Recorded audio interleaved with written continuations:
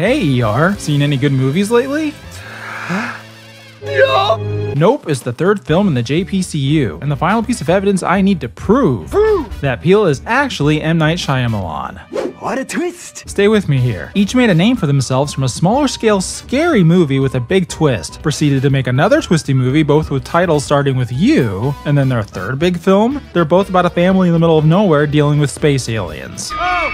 What more proof y'all need? M. Night transplanted his brain into Jordan Peele's body and is retracing the steps that made him famous. Genius! Well, except The Sixth Sense is 10 times the movie Get Out was. Nope is one of the worst movies I've seen in a long time. I love Jordan Peele and Keke Palmer can act her ass off, but this movie is objectively slow and confusing with stretched themes that don't justify the pace. Wow. Oh, sorry, I was just reading the opinion of internet superstar Logan Paul, who got ratioed over the coals for it, because posting a contrarian opinion on Twitter is about as smart as faking a dead body on YouTube. Logan had some very pertinent questions. Who? But my thesis is this: I can feel him trying to recreate the shock from Get Out and Us. Yeah, I wonder why. Mystery, violent allure, and cinematic choices made for the sake of reaction instead of legitimate contribution to the storyline killed this movie for me. Bro, you sure you're not talking about Get Out? I think Peele struck a way better balance with Nope. That's right, Nope is Peele's best movie yet. What a shocking turn of events. It's, got its issues though. That's okay, we're not judging. Massive spoilers ahead. Nope begins with a monkey having gone bananas on the set of a sitcom. This immediately sets up the theme and subject matter of the movie, that this Hollywood phenomenon of crafted, contained spectacle has gotten a little out of hand, to the point of being exploitative of animals and even children, and our addiction to it is poisoning the well. Oh, I'm sorry, y'all. I'm sorry. Then the movie actually begins, just after Get Out, and Chris now works on a ranch. We can see he learned his lesson about white women, so he's moved on to white women's best friend instead. He's working for his dad, who's dabbling in the horse showbiz, but only briefly because the dude gets railgunned by a quarter through the face.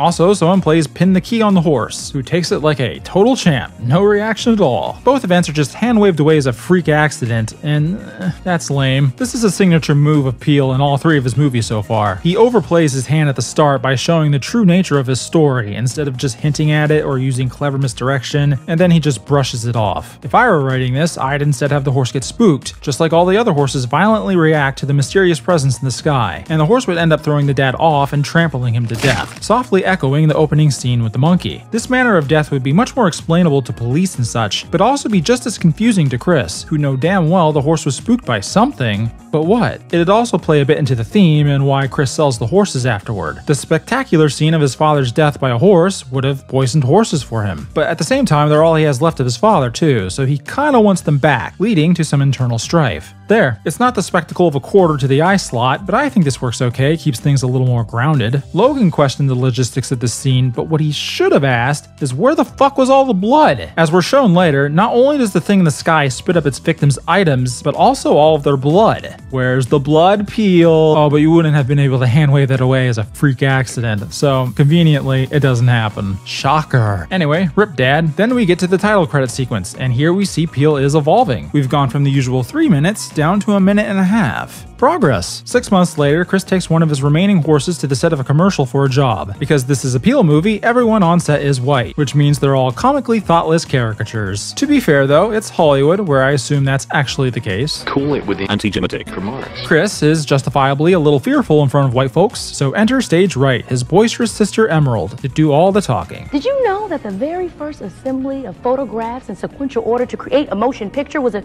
2-second clip of a black man on a horse? Actually, no, I didn't know that. Yes, it was. Yes, it was. Look it up. Okay, I will. And turns out it was most likely a white guy. Out the gate running, Peele. This assembly of photos Peele uses is from years later, and even then, there's no information on the jockey used. As the photos are all of silhouettes, it's hard to say any were black men. Call that a little black lie. Chris and Em are the descendants of this alleged black jockey, keeping their presence in showbiz alive. But they end up losing the job because this horse doesn't like stuff near his ass. And so for the crime of being homophobic, Chris sells him to a cowboy theme park owner named Ricky, who was a child actor who survived the chimp out at the start. That night, Chris catches the sight of a UFO in the sky, and Em, enterprising woman that she is, wants to try catching it on film for Oprah or some shit. Black niggers, where is she? Stand up and say that if you don't mind. So they get a guy at the electronics store named Angel to help them set up cameras. The dialogue from Angel ain't the best. Ancient aliens, History Channel, watch that shit. But the stuff between the siblings is good, and here I was actually kind of digging the movie. Yeah, I know. In contrast to Get Out and Us, where the protagonists passively bumbled around and bad shit happened to them, Nope's protagonists have an actual motive and a goal and they act on them. Naturally, these are the types of stories I much prefer. With the cameras, the trio pin down a stationary cloud in the sky and deduce it's the UFO's hiding spot. Chris even infers it probably ain't a ship, but a living creature. Damn, that knock to his head somehow had the handsome Squidward effect, but for his IQ. Then we get another flashback to the monkey sitcom, and I'm fairly certain Peele didn't mean for me to laugh at most of it, but the internet has ruined chimps for me. Look at that big ass. Look at that big juicy booty. Really tying in with that theme, eh? Aside from that, this scene is easily one of the weakest in the film, at least in my opinion. I understand what it's doing, fortifying the spectacle gone wrong shtick and setting up our twist antagonist Ricky, whose trauma will shape his egotistical actions later, but in a movie over 2 hours long that certainly didn't need to be, this would have been the first scene I scrapped. That little bit of monkey we get at the start was basically enough. Less is more sometimes, especially with the less than stellar CG. Hey, kid, I have information that'll lead to Hillary Clinton's... Hey, don't. What was up with the shoe? Yeah, randomly, in the middle of the scene, we cut to a shot of a shoe defying gravity. Why? How? Who? Cares. You can interpret it however you want, I just don't give a pea-sized shit. There's a difference between interweaving symbolism throughout a narrative with care and consideration, and lazily stuffing some weird crap into the middle of a scene. The placement is the worst culprit here. You have this decently tense scene of a kid watching in terror as an animal mauls his colleagues to death, and then our focus is ripped away to bewilder us with abstract shoeing. Put that shit at the end, would you? Better yet, toss the shoe. For real. Alright, so then we get to the big twist. Ricky's been feeding Chris's horses to the sky creature all this time, and now he's going to do it for a paying crowd. What? And best yet, the twist mostly works. Primarily because it's the first time Peele doesn't give it all away in the first 5 minutes of the movie for once. And this is also the first time he doesn't have the antagonist blatantly exposit the movie's story and theme to the audience. And he easily could have. Ever since I survived the monkey attack, I knew I was special. I knew I alone had the power to tame nature. So it is only I today who can show you my control and exploitation of the sky creature. Woo! I'm sure that took some real restraint, Peele, so well done on respecting your audience's intelligence, even if you've been kind of right to assume they're a little retarded. Of course, I'm not 100% satisfied with this twist, because, like, how the fuck ain't Chris noticing his horses disappearing from this dude? Chris even wants his horses back, but doesn't once insist to see them for half a year? Then there's the fact that Ricky clearly doesn't know the don't look at the creature rule, even though he's successfully been dealing with it for several months. Also, Ricky invites Chris and Em to the feeding of their fucking horse. Wanted to invite you to a new family live show!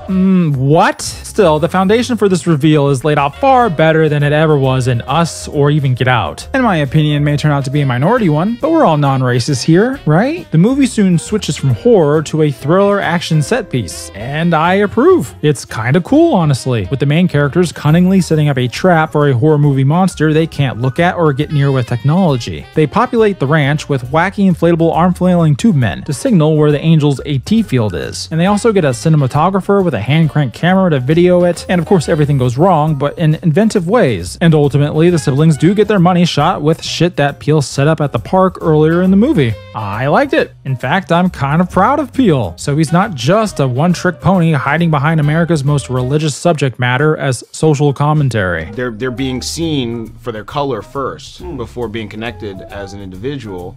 It's even though it's not a hateful thing, it's still a shade and a side of this big sort of mess that we call racism. Right. My experience with anti-black racism is really specific. Other people of color experience other forms of racism too, but you won't see any of that if you don't see color. Well, shit. Do I see people as individuals, or do I do as Steven Universe says and see color? So many mixed race signals here. I mean, as a POS myself, I like the message behind Get Out and all, that white liberals are all demon spawn and we should burn them. But the story was just such a laughably thin veil for it, it just wasn't worth my time. If I want to see the libs get owned, I can just hop on Twitter. Trigger the libs, own the libs. But hey, it was also Peele's first attempt, so maybe third time has actually been the charm. In my opinion, Nope has dramatically more thought put into its narrative, and the message ain't so overpowering. It's still riddled with issues for me, but my expectations were so underground ground after Us, I'm happy to have them subverted. Plus, the acting was good, the monster was cool, Michael Abels is back with a sweet music score, and the third act was genuinely pretty fun. So credit where credit is due. Also, the movie can scrap at least 20 minutes worth of scenes, has too much eye-rolling dialogue, especially from Angel and the cinematographer character, and all that emphasis on the horses' names is kinda ironic since those probably aren't their real names. So Peele, ain't you doing exactly what your message denounces? Exploiting animals for the use of your movie? But all in all, nope, doesn't get a nope from me. Maybe the real twist was the friends we made along the way. Now we just wait for Peele to remake M. Night's The Last Racebender, but this time Aang will be black. I am Melon Lord! And the Fire Nation, of course, will be all white people. Yes, all white people. Oh no. Yes, all white people. No. I don't want to hear it like, yes, all white people. No. Period. Yes, all white people. All white people. All of you. All of you. Yes, all white people. No. Yes, all white people. All white people. No. Yes, all motherfucking white people. No. All of you. I do something.